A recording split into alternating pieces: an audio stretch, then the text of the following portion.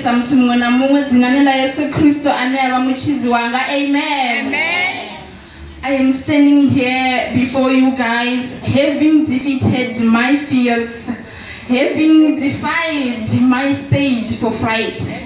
I promised myself that I am going to do this. Yes. And despite the fact that I am so terrified of the stage, but I am going to do this. Yes.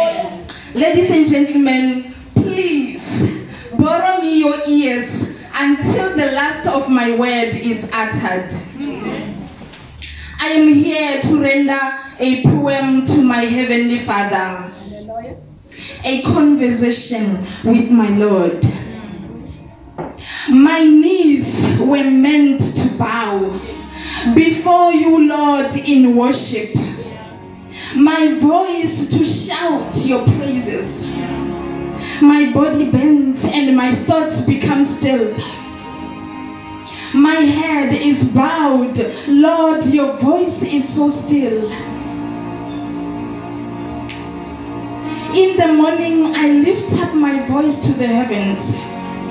Lord, I am battling. I lift my heart to be cleansed. And now your touch has got me crying. Jehovah, you are so holy.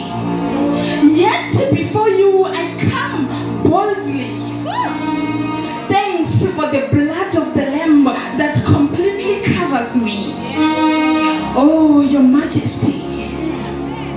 How awesome is your glory. I never knew it was possible to speak to you and also be spoken to by you who set the earth on its course and receive from angels above.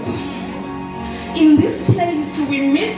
I feel whole and complete. I live for this moment when like this you and I meet. I love this thing of worshiping, undivided attention. Jesus, I adore you, not for the gift, just for being you.